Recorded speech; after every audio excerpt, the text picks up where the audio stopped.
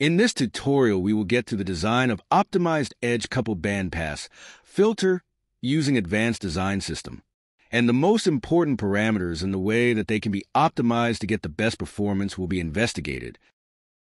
RF bandpass filters are fundamental components that prevent interference between signals operating at nearby frequencies, which is essential in many RF applications. There are different kinds of bandpass filters: edge-coupled filters, hairpin filters, interdigital filters, cone-line filters, cavity filters, parallel coupled resonators. Based on the application and the amount of available space, each one can be utilized.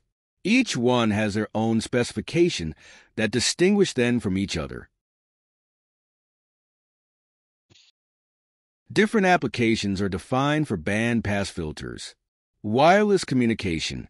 They are used to isolate desired communication channels and suppress unwanted signals or noise. Medical devices. Filters are used to extract specific signal frequencies. Audio processing. They enhance specific frequency ranges in audio signals. Radar and sonar systems. Filters specify frequency bands for detection and analysis. And instrumentation, to select signals of interest for precise measurements in sensors and oscilloscopes. Edge-coupled bandpass filters are a type of microwave filter design where adjacent microstrip lines are spaced closely for electromagnetic coupling. This coupling determines the bandwidth and frequency characteristics of the filter. Even and odd impedances are defined for each coupled lines and are determined by parameters of the lines. All of these parameters should be tuned in a way that provide the best even and odd impedances to meet the impedance matching requirements. Tuning these parameters may be difficult, especially in cases that we need to increase the order of the filter. But Advanced Design System has provided the optimization tool that has made this process easier. In this video, we are going to go through the design process to design an edge-coupled filter that covers frequency from 2.3 GHz to 2.5 GHz that widely used in wireless communication systems. Let's get started.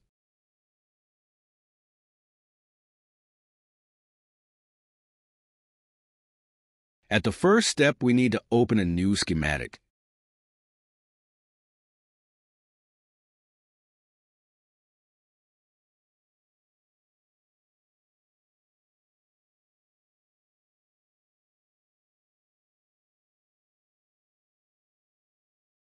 Then we define a substrate for our design.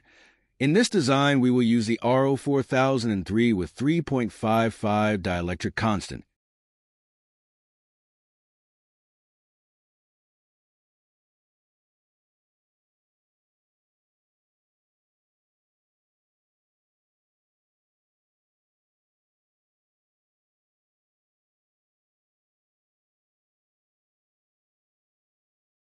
Coupled line are brought from T-line microstrip section. There are three parameters introduced by this element: width, length, and space.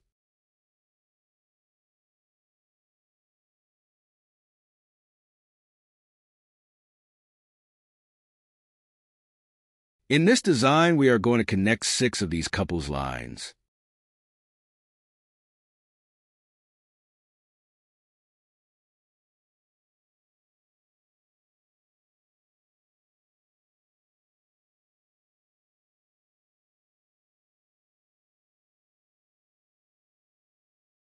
Two 50-ohm transmission line also are connected at the input and output ports.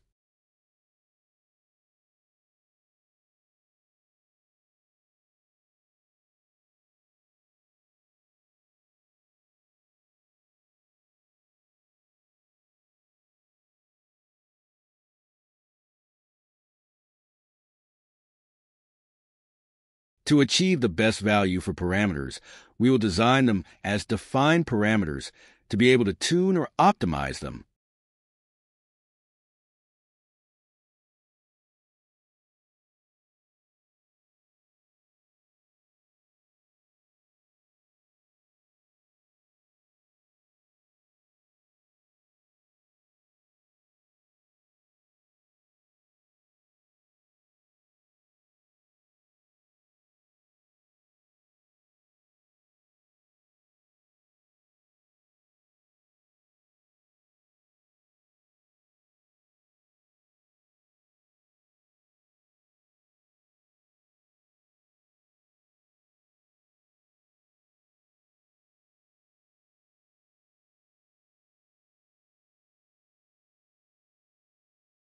We need to consider that filter is a reciprocal device.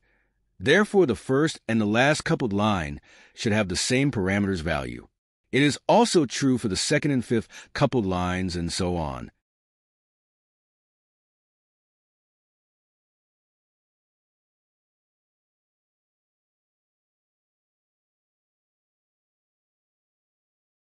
The input and output lines should be 50 ohm, so their width should be calculated for this impedance. To do that, we can use the Tools menu and then Line Calc.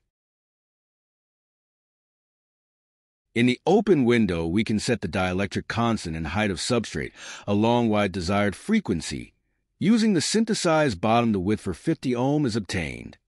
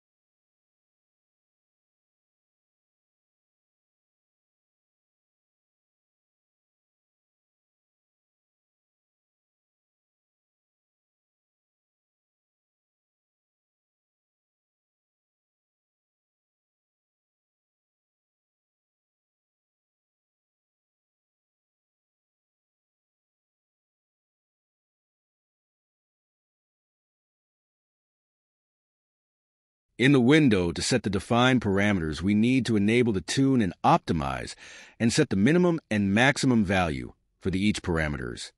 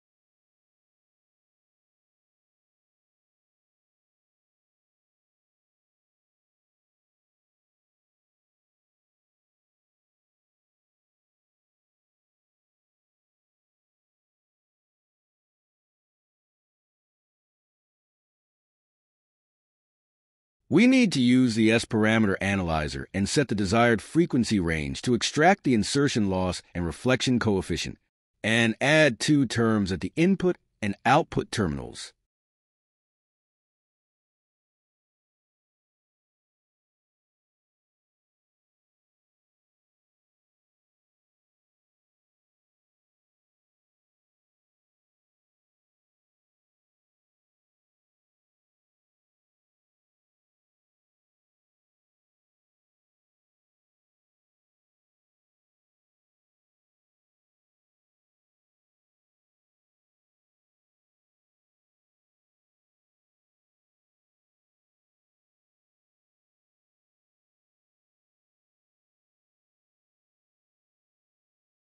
In some designs, we need to align the input and output ports at the same line. In this case, we can use the curved line and set the parameters accordingly.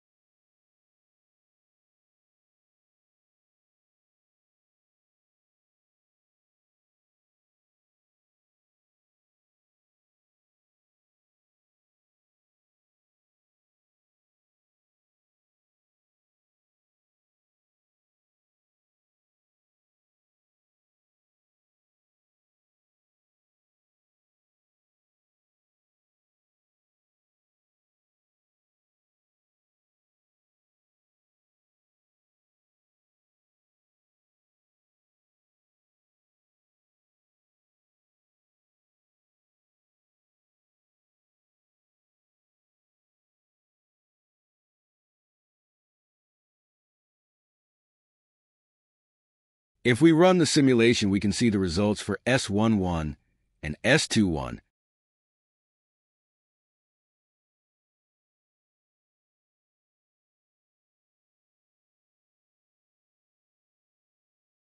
It is clear that it needs to be tuned to get better results.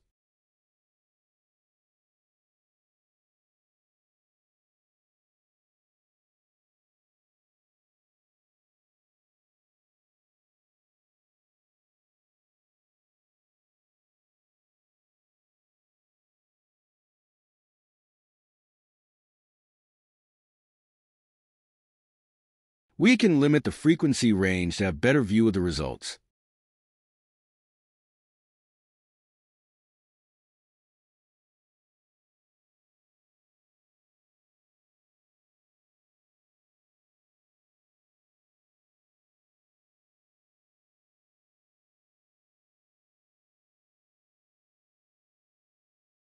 In order to optimize the parameters, we can use the optimization tools.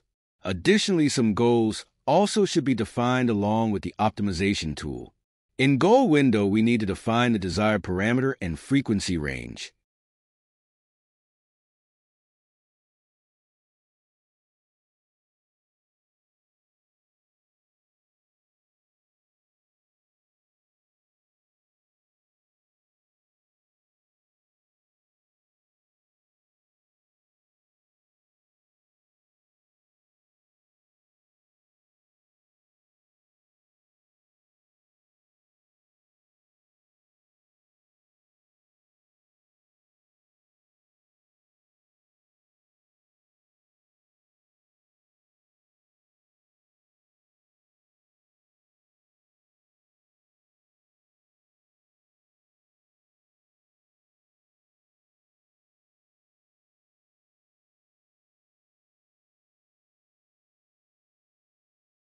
In this design, we are going to optimize S11 and S21, so we need to define two goals.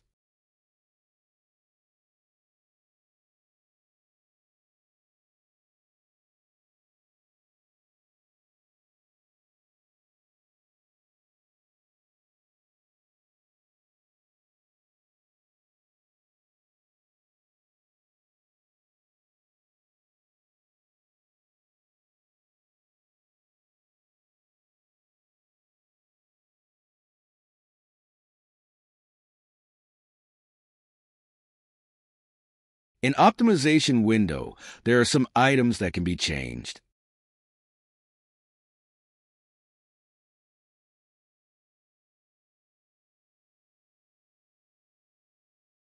In Edit Algorithm section, we can choose our desired type of optimization and maximum iteration. In this design, we are going to use the gradient optimization method.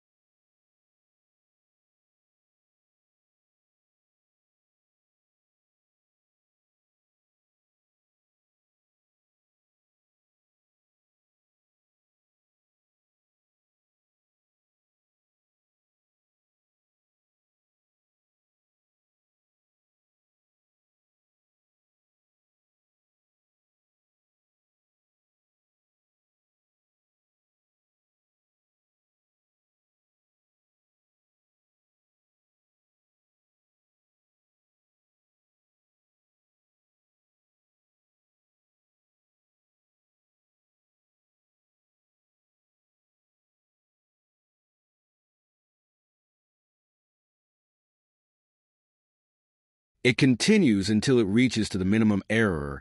After that, we can update the design to update the parameter values.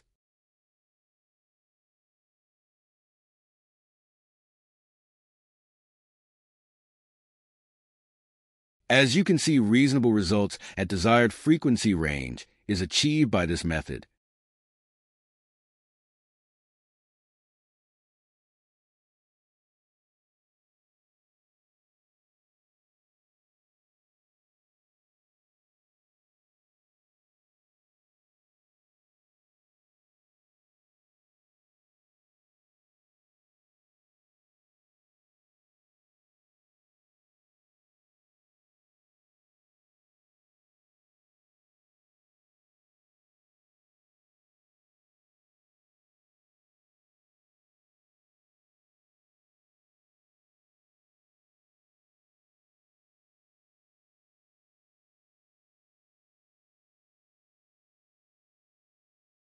We can generate the layout from the schematic to confirm the result in layout environment and prepare the filter for fabrication.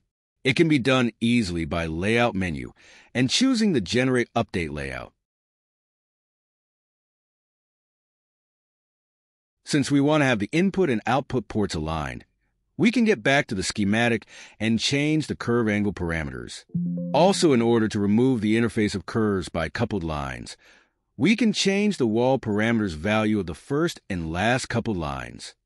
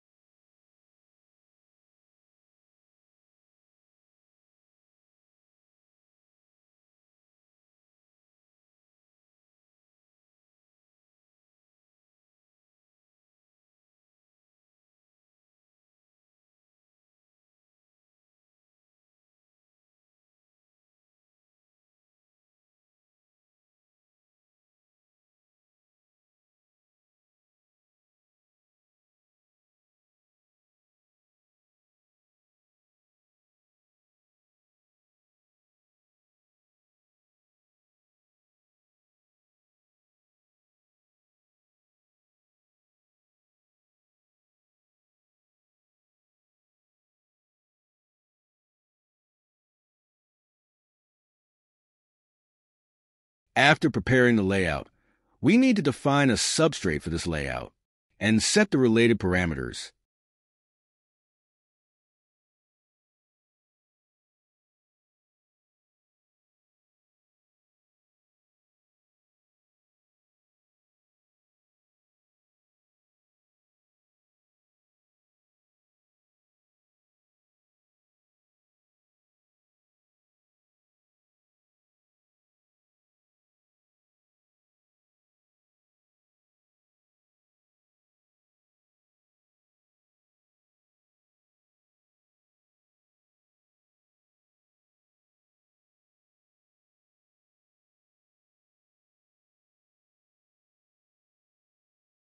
At the next step, ports should be defined and applied at proper location at the input and output.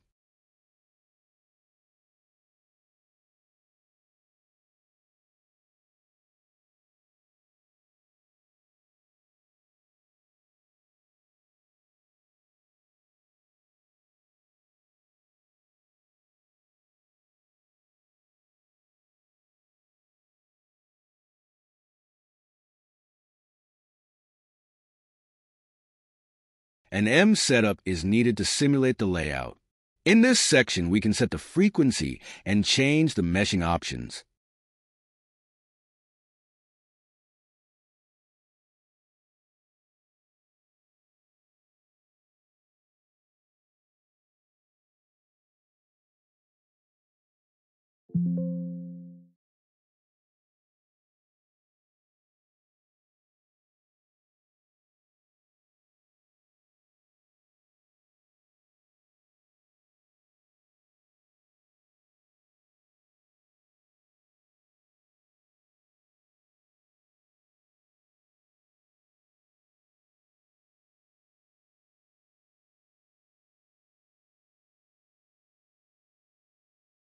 You can see that the simulation results in layout also are reasonable and meet the requirements. S11 is around minus 20 dB, and insertion loss is less than minus 1 dB at desired from 2.3 GHz to 2.5 GHz.